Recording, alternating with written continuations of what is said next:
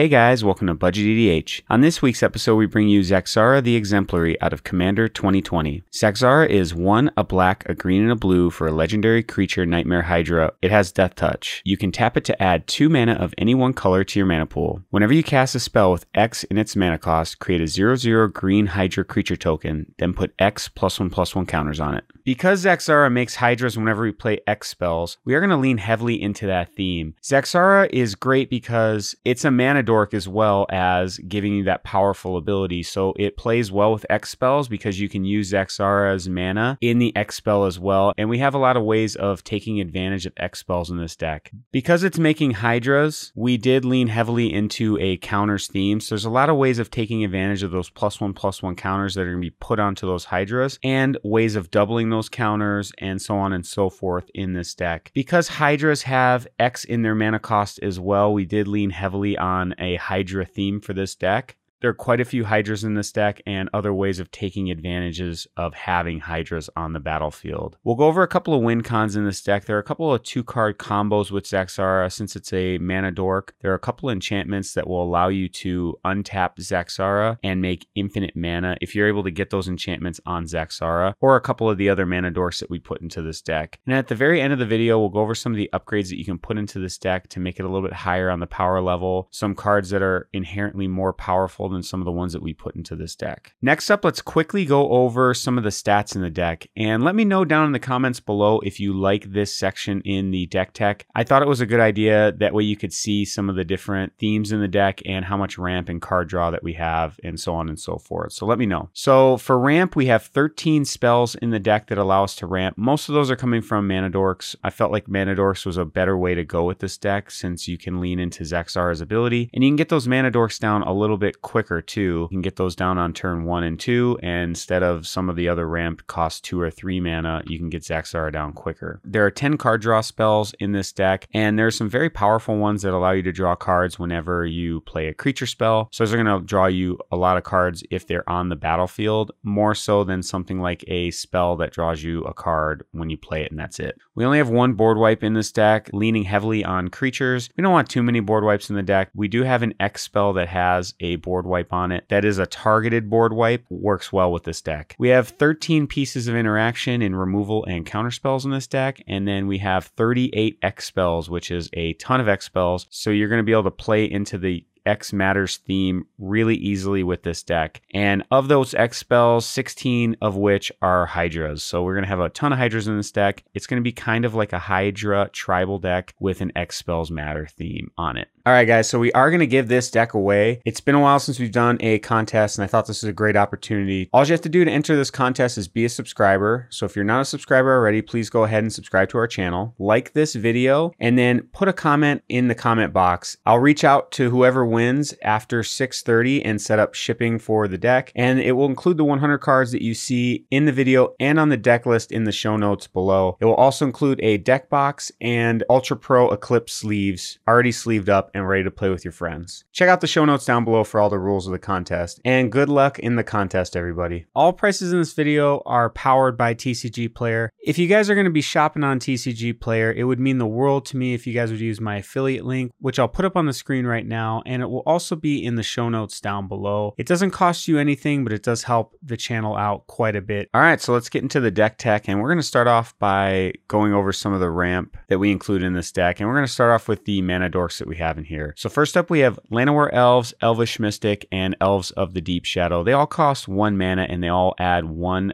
green or 1 black to your mana pool. Then we have Incubation Druid and Gyre Sage. They both cost 2 mana. Incubation Druid lets you add 1 mana to your mana pool, and if it has a +1/+1 counter on it, you can add 3 mana to your mana pool, and it has a DAP 3 on it. Gyre Sage has Evolve, so whenever a creature enters the battlefield under your control, if that creature has greater power or toughness than this creature, you can put a +1/+1 counter on it. You could tap to add a green to your mana pool for each of the +1/+1 counters on it. Now, both of these are going to work out with the infinite combo that we have in this deck, which I'll go over later in the video. So you can use this with either of these creatures as well. Incubation Druid is a special one in this deck because it will also work with the infinite combo that Zaxara has in this deck, which I'll go over later in the video. As long as it has a +1/+1 counter on it, you'll be able to generate infinite mana with the enchantment that we have in this deck. Next up, we have a couple of spells that are going to let us get additional lands on the battlefield. Rampant Growth and Far Seek will both search your library for a land, put it onto the battlefield. Cultivate lets you search for a land, put it on the battlefield, and also one in your hand as well. Kodama's Reach is similar to Cultivate. Search for 2 basics, reveal one, put onto the battlefield tapped, the other goes into your hand. And then Animus Awakening is an X spell. It lets you reveal the top X cards of your library and put all land cards from among them onto the battlefield tapped, the rest onto the bottom. And if there's 2 or more instants or sorceries in your graveyard, you can untap those lands as well. Then we have our mana rocks. We've got Soul Ring, Simic Signet, and Talisman of Curiosity. These are all really cheap artifacts that are going to allow you to generate mana very quickly and early in the game so that we can potentially get Zaxara down a turn or 2 earlier.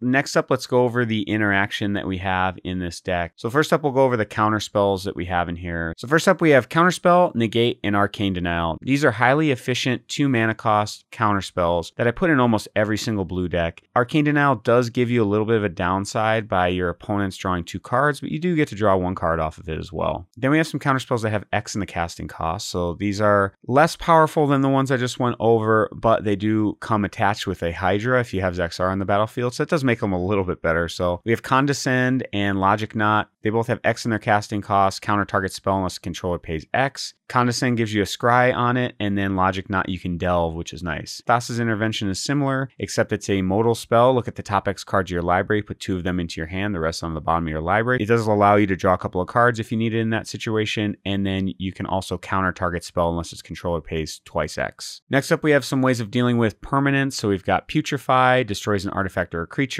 Reclamation Sage, when it enters the battlefield, destroys an artifact or enchantment. And then Nature Claim gets rid of an artifact or enchantment its controller gains or life. Then we have Beast Within, destroy a permanent, and then its controller puts a 3/3 green beast creature token onto the battlefield. Erebos' Intervention is an X spell. Target creature gets -X/-X until end of turn. You can gain X life or exile up to twice X target cards from graveyards. Curse of the Swine is that X spell that is a pseudo board wipe that I was talking about earlier in the video. Exile X target creatures. For each creature exiled this way, its controller puts a 2/2 green boar creature token onto the battlefield. Next up, let's go over some of the card draw that we have in this deck. And like I said at the beginning of the video, a lot of this is going to be based on when creatures enter the battlefield. We're going to draw some cards. This is going to draw you a lot more cards than a spell because it's going to sit on the battlefield and draw you a ton of cards over the course of the game whenever you play creatures or whenever Zaxara is making creatures. So first up, we have Kiora, Behemoth Beckoner. Whenever a creature with power 4 or greater enters the battlefield under your control, draw a card. So this is nice because it will work off of Zaxara as well. If you pay an X spell that costs more than 4, you'll be able to draw a card off Kiora. An Elemental Bond does the same thing, except it's power 3 or greater. And then Beast Whisper is whenever you cast a creature spell, you can draw a card. This will not work off of Zaxara's ability. Zendikar Resurgent lets you double your mana, and then also whenever you cast a creature spell, you draw a card. So it's a very powerful card in this deck, especially with all the X spells that we have in here. Return to the Wild Speakers are a very great card out of Throne of Eldraine. It's an instant. You can draw cards equal to the Gray's power among non-human creatures you control, and that's great because this is a Hydra deck. And then non-human creatures you control get +3/+3 until end of turns. This will also pump up your Hydras if you need to close out the game with this card. Gadwick the Wizened is an X mana cost legendary creature. When it enters the battlefield, you can draw X cards, and whenever you cast a blue spell, tap target non-land permanent and opponent controls. This will act like a stroke of genius on a creature. It also gives you that powerful ability to tap non-land permanents your opponents control whenever you play a blue spell, which is nice on the card as well.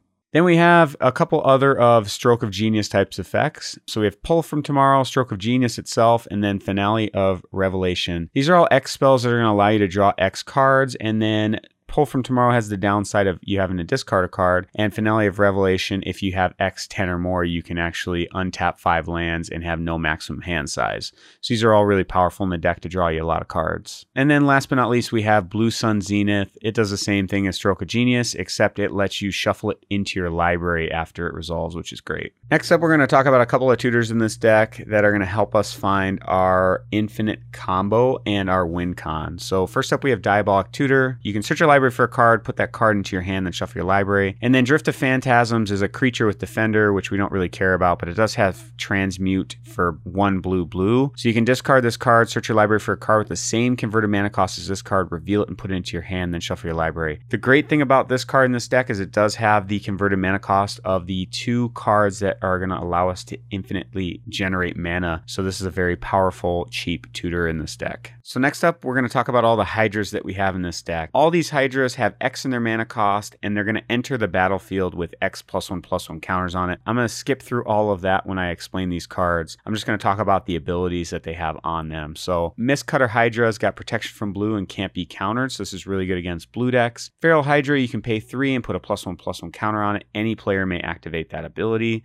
so you get some politicking involved in that one, which is kind of cool. Protean Hydra, if damage would be dealt to it, you remove +1/+1 counters from it, and whenever a +1/+1 counter is removed, you put 2 +1/+1 counters on the beginning of the next end step. So this one's going to get huge really quickly unless your opponent has a way of killing it. Stonecoil Serpent, it has reach, trample, and protection from multicolored. It is not a Hydra, but it is a snake, so felt like it fit in this deck, and it's good because of the X in the cost. Hungering Hydra can't be blocked by more than one creature, and whenever it's dealt damage, put that many +1/+1 counters on it. Steelbane Hydra is a newer one out of Throne of Eldraine. It has 2 and a green, remove a +1/+1 counter from it, destroy target artifact or enchantment. So this is a very powerful one in the deck to help you get rid of problematic permanents your opponents may have. Hooded Hydra is one of my favorite Hydra creatures. It has Morph for 3 green, and whenever it dies, create a 1/1 green snake creature token for each +1/+1 counter on it. If it's turned face up, you get to put 5 +1/+1 counters on it as well. One thing to note with this is if you do morph it, you're not going to get that Hydra off of Zaxara. So in this instance, it's probably better to pay it for its actual mana cost. Genesis Hydra, whenever you cast it, you get to reveal the top X cards of your library and put a non-land permanent card with converted mana cost X or less from among them onto the battlefield. Vastwood Hydra, whenever it dies, you may distribute a number of +1/+1 counters equal to the number of counters on it among any number of creatures you control. So this is nice. You're going to get all those counters back whenever it dies. Then we have Voracious Hydra, another new one out of M20. When it enters the battlefield, you can double the number of +1/+1 counters on it, or it fights target creature you don't control. Hydra Broodmaster does not have X in its mana cost. It has Monstrosity X, so you can pay XX green into it. If it isn't monstrous, put X +1/+1 counters on it, and it becomes monstrous. And whenever this one does become monstrous, you can put XXX green Hydra creature tokens onto the battlefield. It's a very powerful card, even though it doesn't have X in the mana cost. And then we have a legendary creature Hydra, and I made a deck tech off of this when this came out in M20. It's Gargos, Vicious Watcher. This is the original Hydra Lord, and I think this has been taken over by Zaxara because Zaxara is more powerful in my opinion. It has Vigilance, and Hydra spells you cast cost 4 less to cast. Whenever a creature you control becomes a target of a spell, Gargos, Vicious Watcher fights up to 1 target creature you don't control.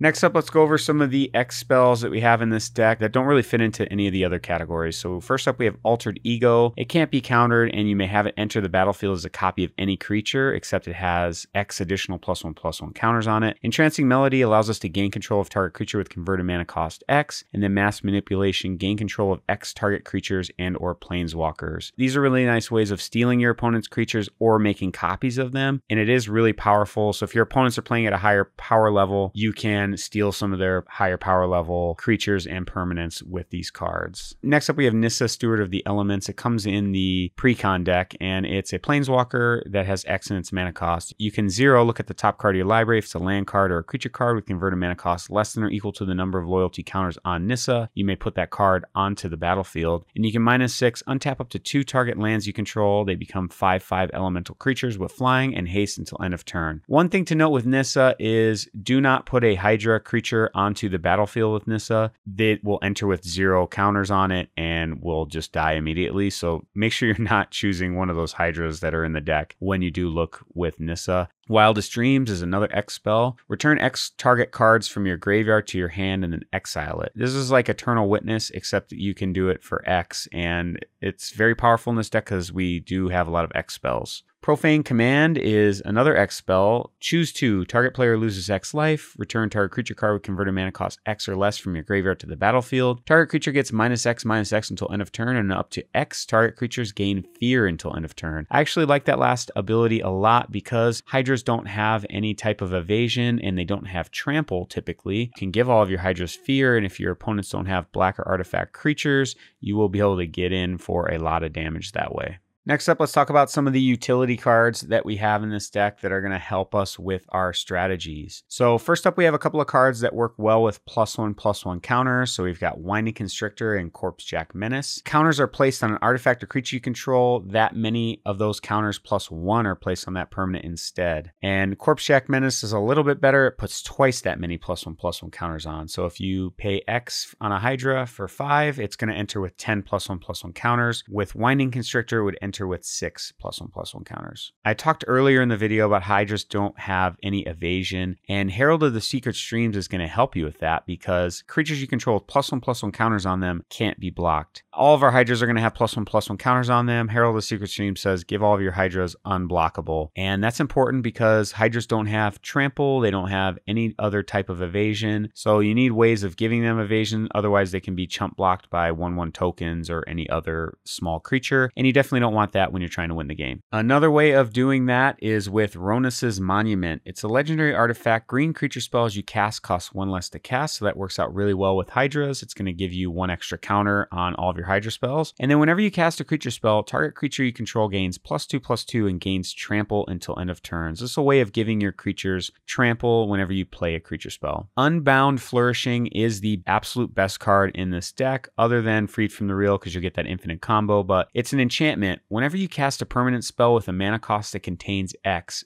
double the value of X. That's insane. And then whenever you cast an instant or sorcery spell or activate an ability, if that spell's mana cost or that ability's activation cost contains X, copy that spell or ability. You may choose new targets for the copy. This is an extremely powerful card. It was meant for this deck. It went up in price quite a bit. I remember when you can get these for around $3 when Modern Horizon came out, when there was a ton of supply on this card. Now it's gone up to about $15 because of this commander. Maybe wait a little bit on this one if you don't have one already. It should go down now that the commander's been out for a little bit, but it's a very powerful card. It's pretty much needed in this deck in my opinion. Wilderness Reclamation is another great card in this deck. It's an enchantment. At the beginning of your end step, untap all lands you control. This is going to allow you to tap out on your turn and put all your mana into your X spells, and then at the end of your turn you get to untap all your lands, which is great, so you can hold up your counter spells and other interaction that you have. Next up, let's talk about some of the win cons that we have in this deck.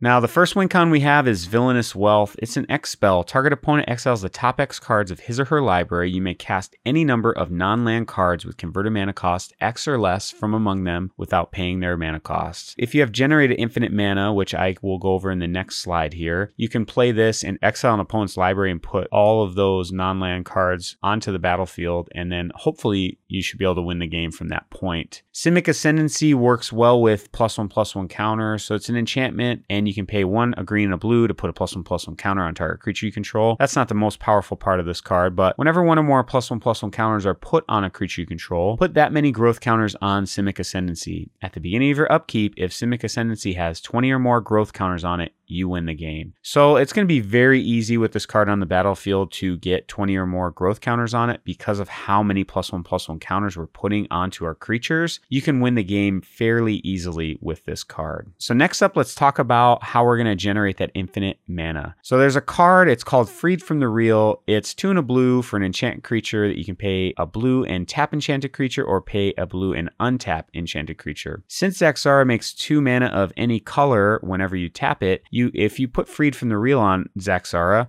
you can generate 2 blue mana and then untap Zaxara, and then you'll have 1 blue left over, and you can continue to do this infinitely, and then once you have infinite blue mana, you can filter in your other 2 colors and get infinite of each color, if that makes sense. So Incubation Druid works for this as well. And once you have infinite mana, another win con that you have in this deck that will win the game for you right on the spot is Exsanguinate. It's a sorcery. Each opponent loses X life. You gain life equal to the life lost this way. In addition to this card, you do have Stroke of Genius, Blue Sun Zenith, Pull from Tomorrow, those type of cards too. If you have one of those with Free from the Reel, you can draw your deck, and then you can Stroke a Genius your opponent, Blue Sun Zenith, draw their libraries out as well. That's another way of winning the game that I didn't put here in this section, but I just wanted to talk about it since those are another way of winning the game. And there's another Freed from the Reel type effect that I'll go over in the upgrades video that if you have it, you should definitely put into this deck. Unfortunately, it's not budget anymore. It used to be, but ever since Zaxara was spoiled, both Freed from the Reel and the other card went up in price quite a bit. All right, so let's go over the last part of this video. I did want to talk about a few cards that you can add to this deck to make it a little bit more powerful. You can take out some of the less powerful cards in your deck. If you have these cards, now these are non-budget, so they are going to be a little bit more expensive to put into here, but they are worth it. Let's just say you have them in your collection already, or you have some cards sitting in your binder that are collecting dust. You can trade those in and add these cards to your deck to make it a little bit more powerful if you like it. So first up, I'm going to talk about a couple of ways of doubling tokens or counters. So first up, we have Parallel Lives. It's 3 and a green for an enchantment. If an effect would put 1 or more tokens onto the battlefield under control, it puts twice that many of those tokens onto the battlefield instead. So this is a $22 card, which isn't that much. I remember when this card used to be a little bit more than that, so you're actually in a pretty good time of getting this. But this works really well with